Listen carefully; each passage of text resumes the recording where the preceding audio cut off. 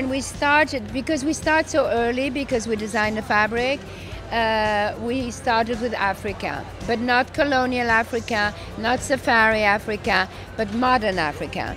The Africa of hope, the Africa of struggle, and sometimes a lot of struggle, but yet they're always so inspiring and always so beautiful.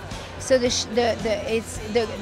sometimes they mix recycled fabrics, so the fabrics are mixed together, lots of layers, lots of different things, and the utilitarian shapes, and then the very dressed up shape.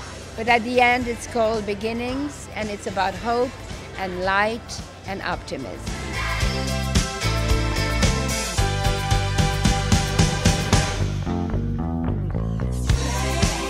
Saying that, we started the collection, talking about the collection with Diane when we were working on prints and colors and things like that.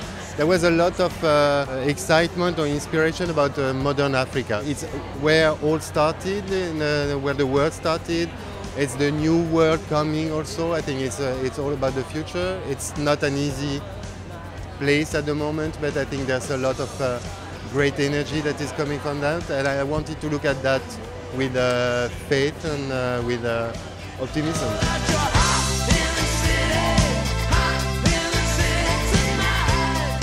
We're bringing light into the face by adding highlights with white or white yellow or pale nude colors or peachy colors, peachy pink colors, by adding almost like a highlighter, but it's a non-metallic highlighter on the cheekbones, in the center of the eye, underneath the eye in the corner, down the center of the nose. So you're sculpting the face and bringing out the bone structure without metallics, without a cosmetic effect. So the girls look quite rugged and real, but very, very beautiful.